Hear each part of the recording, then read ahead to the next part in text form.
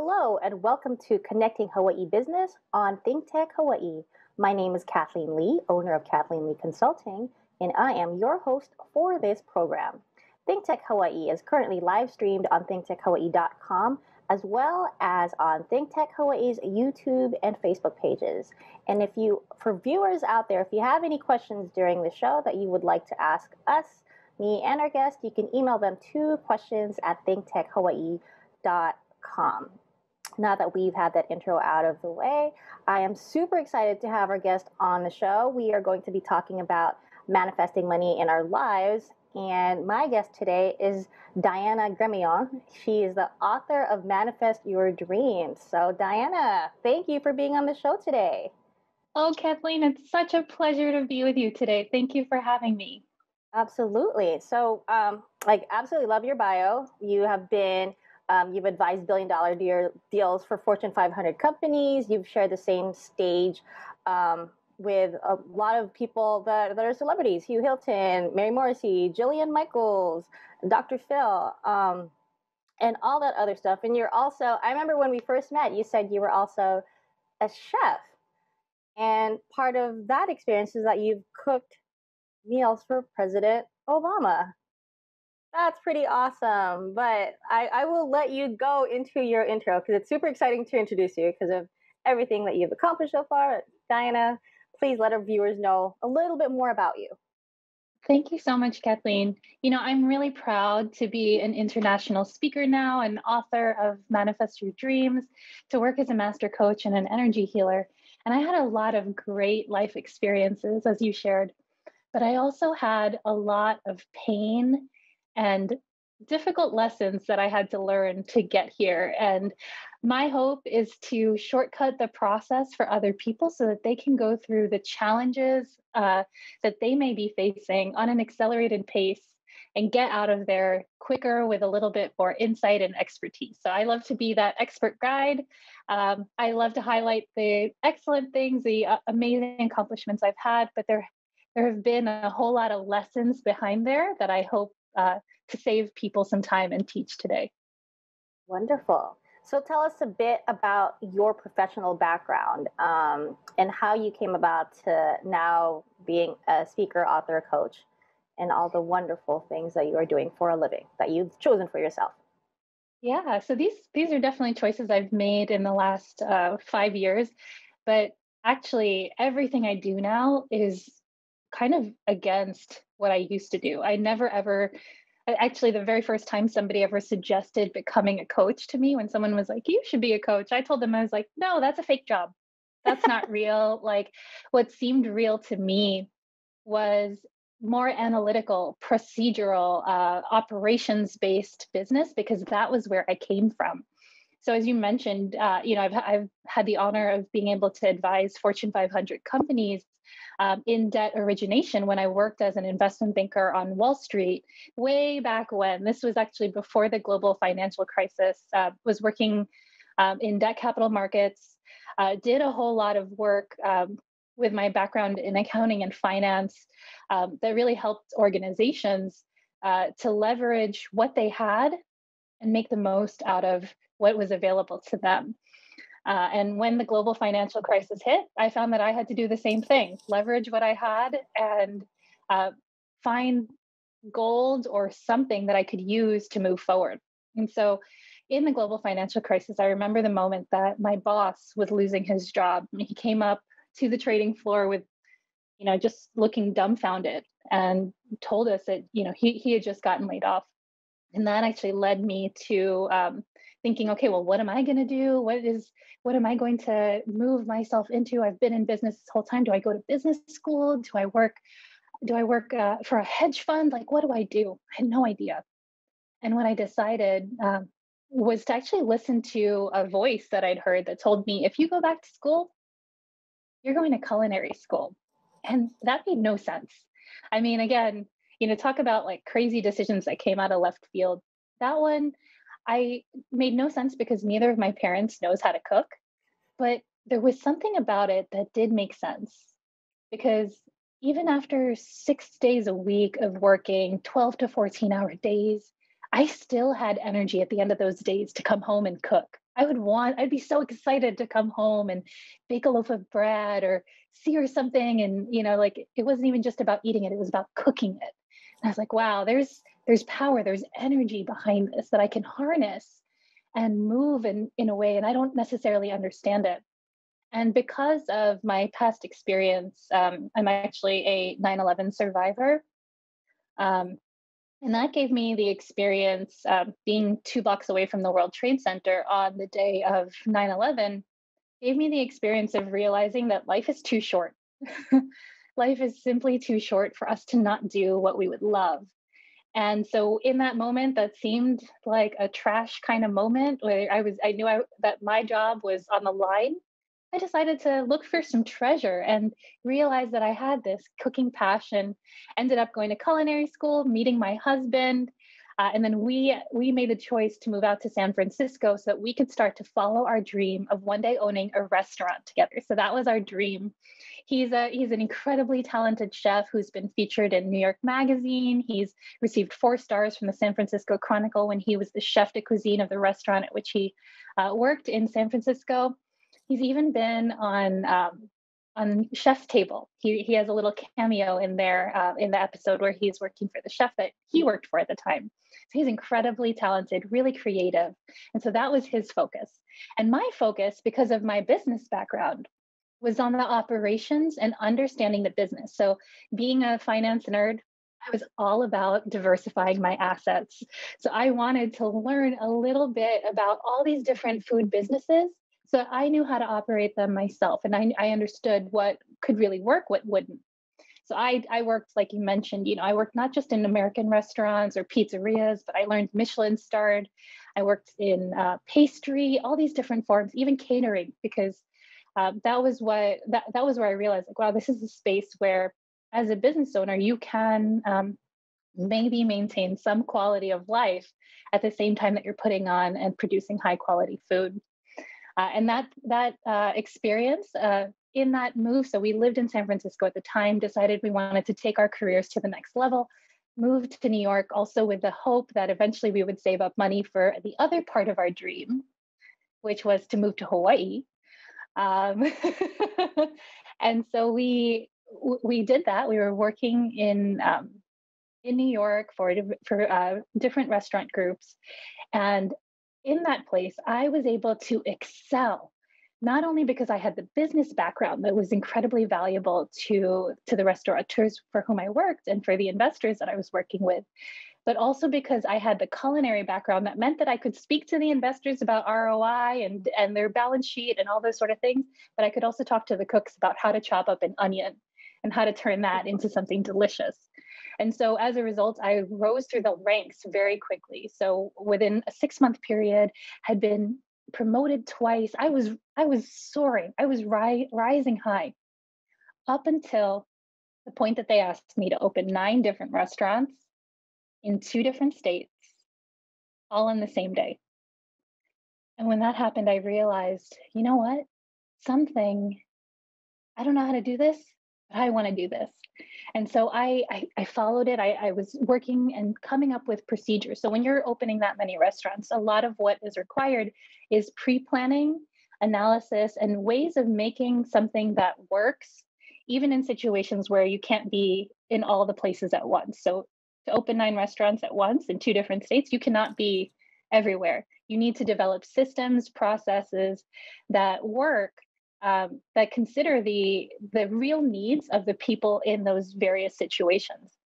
And as I was making all these preparations, I was breaking out in hives. But I could cover that in a chef's coat; nobody would see. And I had foot pain, but I could buy more comfortable shoes that had better arch support, so that the pain wasn't so bad. And I could even buy a better bed so that the back pain that made it impossible for me to sleep at night, I could deal with and move through. But on opening day, when those 9 restaurants were getting ready, I woke up and I noticed a huge pile of hair on my pillow. And that was different. That was something I hadn't seen before. So I rushed over to the mirror and noticed a huge bald spot on the right side of my head, right here, at the size of a quarter. But I was in the middle of opening 9 restaurants, and I don't know if any of you can relate to this, but I didn't feel like I felt like I had other responsibilities that took precedence over my health and my needs. So I literally brushed my hair right over that bald spot. I didn't show it to anybody, and I just went on with my day. And I know that there are many of us who've done that before, where we just allow what's holding us back, what it seems like a problem, we brush it aside because we have to take care of other people in that moment. But I realized on that day, that was my wake up call that something was really wrong. I shouldn't have been in my early 30s with as many chronic pain and as much chronic pain and chronic illness as somebody in their 50s or 60s. I knew something wasn't working. And so I started to think about what it was that I could do that could be different, because now it wasn't just my hair. It was the fact that I literally could no longer do the job that I wanted because the foot pain developed into bone spurs that made it impossible to stand for 12 hours a day as you do as a chef. And so I had to shift my plan to something else, to do something else, because I basically killed my dream. The dream that Brian and I had, my husband, of opening restaurants, of being this power chef couple, we couldn't do it anymore because I had ignored my body and broken it to the point that I couldn't follow our dream anymore because I was so busy following a goal. And in that pain and that experience, we made the decision, okay, it's time for us to move to Hawaii, but we also need to figure out, what else happens, because now this dream that we'd had didn't exist. And so I worked with coaches, with mentors to heal the physical disease that I was experiencing, but also knew that I needed help because I had moved before. I'd moved from New York to San Francisco. I changed jobs before, and here I was still stuck in the same exact position with the same old problems I had before. I knew something had to change. So, working with coaches helped me understand that many of the problems, many of the things that seemed like barriers for me up until then, being incredibly shy and introverted, where all the jobs I had were behind the scenes, never ever me showing my face, or struggling with my weight, all these different things that had been pain points for me that I had struggles overcoming. I was like, I want to let all that go. I want to start that business. I want to follow my dreams. I want to do what I've always wanted, even though I'm in the middle of a nightmare. And so that was what I started to pursue. And it was in that phase that I started to discover a little bit more about manifestation, energy healing, and all these different things.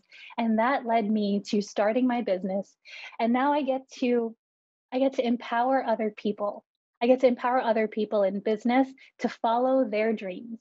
And what I get to show them specifically is how to take the rotten, the bitter, the sour ingredients in life and transform them into something that is ethereal, that has so much more depth and more flavor than the original ingredients themselves.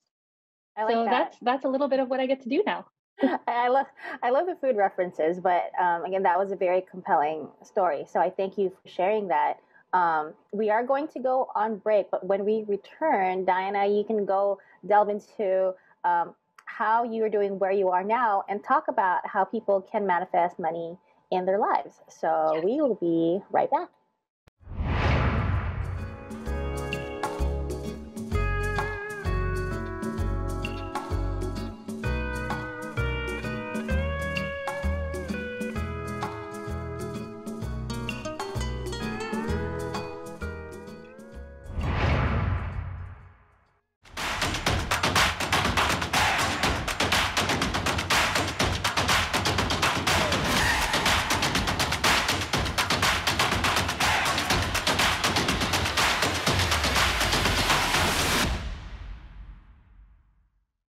Aloha, I'm Mitch Ewan, host of Hawaii, the State of Clean Energy on ThinkTech Hawaii. Hawaii, the State of Clean Energy is about following the many clean energy initiatives in Hawaii. Hawaii, the State of Clean Energy appears weekly on ThinkTech Hawaii at 4 p.m. on Wednesdays. Thank you so much for watching our show. We'll see you then. Aloha.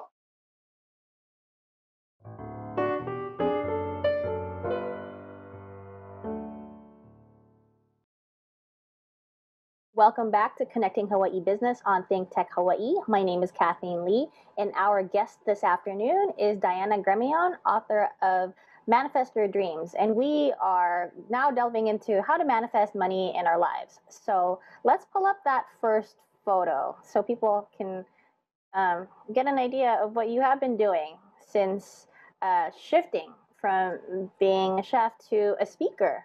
So let's delve into that before we talk about people's attitudes on money. Tell us about this photo. Yeah. So actually, I mentioned being super shy. The very first time that I had ever shared a story in a life coaching opportunity, like I was getting certified. My Somebody overheard the story that I was telling, and they invited me on stage. So I was in front of about 300 people on stage telling a story. This super introverted, shy person, I literally froze like a deer in the headlights in front of the stage, and but I also realized in that moment that I was meant to share the stories of my life and to help people understand things in a different way. And so that's what led me to following my dream of becoming an international speaker, where I get to speak all over the world to thousands of different people, sharing the stage with people who are just way more famous than I am. That's wonderful. And and now we're delving into the topic, which is manifesting money in our lives. And it's a great conversation because you had talked about um, people's general attitude about money. So let's go over that before you delve into how we can go about in manifesting money in our lives. So people's general attitudes about money that you've observed and heard. Yeah, I think it's something very natural for all of us to have grown up with stories around money. And many of these stories come from a time before we were fully conscious of them even forming. So many of the stories that we have in our lives about ourselves, about money, about what's possible for us, come from the time that we're between 2 and 8 years old. And the instances that happen during this time, they actually can become imprinted inside us and become something that we carry throughout our lives. And why I mention this is because what many people find is that even though they're trying their hardest to make more money, it's like it seems impossible. It's like they're always struggling, they're always looking to make ends meet. And they have challenges actually doing what's required to move past. And part of the reason is for some of the beliefs that many of us hold about money. Kathleen, I think I shared with you a story from my mentor, Mary Morrissey, where she went to a seminar. She wanted to learn more about money and attracting more money. And this guy came up in front of everybody, took out a wad of $100 bills, and he said, "This, this is money. I love money." And Mary, my mentor, felt disgusted. She was like, "Oh, how could I have spent money and traveled all this way to attend this seminar? This guy has no idea what he's talking about." But this guy, he read the room and he knew that this was how many of them felt. So he asked, he was like, "Anybody here feel disgusted by what I just did?" And many people raised their hands. Uh, and what he mentioned was, well, okay, so you have these feelings about money. You have some form of feeling about what I did. But if I brought my grandson up here, would you have had the same reaction? Imagine if he come up and said, this is my grandson. I love my grandson." Mm. Nobody would have thought twice. And I share that story because for me, it was really poignant to the fact that even if we don't think that we have stories around money, we do have some beliefs about money that we don't necessarily hold for other things. Why would it be okay for us to say that we love our grandson and to kiss our grandson on stage, but it wouldn't be okay for us to love money and announce that and kiss money on stage? All of us have feelings about that. And what that helps us start to unpack is that we have stories around money, about what's acceptable about money, what money means, how money behaves for us. And those stories actually manifest in our reality. So if you felt some resistance towards that, if you've ever felt resistance or thought things like that rich people were not good, or if you've ever thought, thoughts like more money, more problems, or money is the root of all evil, or felt ashamed about money, those feelings that we have about money, they really point to our beliefs. And those beliefs are what shape our reality, our results with money. Uh, so I think one of the very first things we need to do is start to realize some of the stories that we hold about money. Where is it that we may be subconsciously repelling money away from us? Because if we look at money, if we look at everything as energy, then if we are saying, money is not good, it's never enough, my bank account is, all I have is debt, debt, debt, that kind of vibe, like if I talk to you that way, Kathleen, if I was like, you're not enough, you never show up in time, no matter what you do, like you're just the root of all evil. Would you want to spend time with me? Of course not. Would you want to come, It would be into fun, my bank of course. account and hang out with me? No, right? And that's the thing about money is that many of the times the way that we speak about money, the things that we say about it actually will manifest for us. And so we want to be more and more cognizant of where those stories start to pop up. And I think that one of the things that we can do that's really useful in that is recognizing that it's a story, but that it doesn't have to be our story forever. So just because it's a story that we're telling right now or that we've told in the past does not mean that it has to define our future. So maybe that's been true for us up until a certain point. Maybe we've always lived hand to mouth or struggled with money. But as we start to unpack what are the beliefs that we have around money, around being wealthy, if we have negative feelings about wealthy people being greedy or corrupt, why would we subconsciously want to become rich if we believe deep down inside somewhere that people who are wealthy are corrupt? Wouldn't our subconscious try to protect us from that experience? If even if we consciously say we want more money and we're pursuing more money, subconsciously there's a part of us that's pulling back, that's holding back because we don't believe that having more money is a good thing. We don't believe that it's a good thing. You talked about, so we have a few minutes. I'd say we have about 7 minutes. You talked about the 4-step process. Could you go over that? Just a summary. And if people want to learn more, they can definitely contact you. But let's go over the 4-step process in the last 5 minutes of the show. Sure. So before we go into the process, let's talk about what can happen when you use this process. My clients go from maybe saddled with debt or struggling with money, and in just a few weeks, they're able to start to feel different using this process. And within months, they're manifesting a completely different reality. They have literal proof and a system that they can use that's manageable. Now, again, because of my operations background, I'm about practicality. I want to create systems that don't just work for one person, but for multiple people that we know work even under stressful conditions. So this 4-step process I've designed to only take 15 minutes. And within 7 days, you can expect to feel different. And within 30 days, you can actually start to see a shift in your results. And that's what my clients who've 5x their business or had more money during COVID than ever before in their lives, or who exceeded this month's sales goals and started working on next month's sales goals already.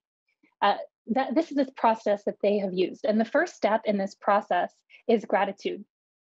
So it's about recognizing all the forms of abundance. And when we talk specifically about this with money, how many of us feel ungrateful when we receive our paycheck? It's not enough. Oh, it's like it just showed up and we don't even care about it. We're not thrilled to receive money. We're just like, whatever. You're still not enough. It's not good enough, whatever that may look like for us. So we want to start to apply gratitude for money in all the ways that it's showing up for us. This could mean discounts, things that show up for free. Those still count as money, right? Those could be gifts that we're receiving. It could be our paycheck. It could be a coupon in the mail. Any of these different things are forms of ways that we can actually be grateful for money. And as we tune our vibration to gratitude for money, we actually are tuning to the vibration of abundance of money. And that's part of what helps money feel more attracted towards us. the other part of the gratitude for us is in the 4-step process is not just what's coming in, but also what we're doing and what we're putting out to move the needle. So how are we starting to work towards getting more money? What are the things that we're doing to foster and welcome more money into our lives? So that's step one. Step two is visualization. Visualization is key because the way that our mind thinks is in pictures. So Kathleen, if I said to you, don't think about an elephant, whatever you do, don't think about an elephant. Please, Kathleen, if you can do anything, don't think about an elephant. Like, what comes to mind? An elephant. Okay, and do you see the word elephant, or what do you see? An actual elephant, an actual gray elephant. Yeah, so you see a picture, an image in your mind. And why this matters to us is because this is the way that our mind works, is it sees things in pictures. So we need to create a vision, a visualization, an actual image of us having what we want. Now, what most people do is they say, I don't want any more debt. I don't want any more problems. I don't want any more bills. No more bills, no more debt. But just like we proved with the elephant, what we're actually calling in those examples is more debt, more bills, more money problems. So what we want to do instead is take our focus off of what we don't want and start to figure out, okay, what is it that we do want? And I have 6 magnetic questions that you can get as a free gift on my website, where we start to help you create and figure out, okay, if you want less of this, what does it mean you want more of?